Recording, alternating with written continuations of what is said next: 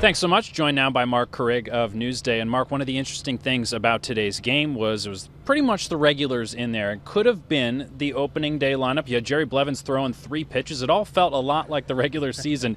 Marc, do you think that lineup could be what we see on April 3rd? I absolutely do. I think, what we saw with this lineup today is that Lucas Duda, a 30 home run threat, hitting 7th.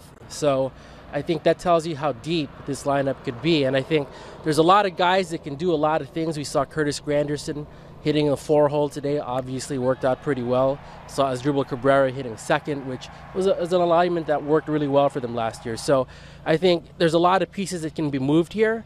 But I think Terry Collins, kind of indicated after the game today that he'd like to keep it pretty steady, and he certainly got the pieces, and I think we saw it a little bit today. So we have a general idea of who the starters will be, but it's the bench that's still kind of up for grabs. And Marc, you wrote your column today with the roster predictions for Newsday. How do you think this bench might shape up for the Mets? Well, I think right now I've got it with Ty Kelly in the mix, and I know he's somebody who was off the 40-man roster, and that might be a little bit surprising, but remember, there's a couple roster spots here where the Mets could open up, Jeurys Familia being one of them.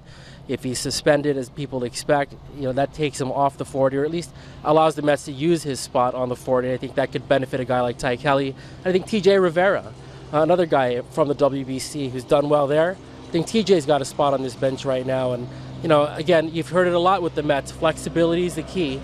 And I think both of those guys afford some level of flexibility on the bench. And does your projection leave Michael Conforto as a starter in Las Vegas, or the power off the bench with the big league club? Yeah, right now I think Michael Conforto is still ticketed for Las Vegas. The priority really, ever since the offseason, I don't think they've changed their tone on this. They want him to play every day, and that's not going to happen in the major leagues. It can only happen in Las Vegas.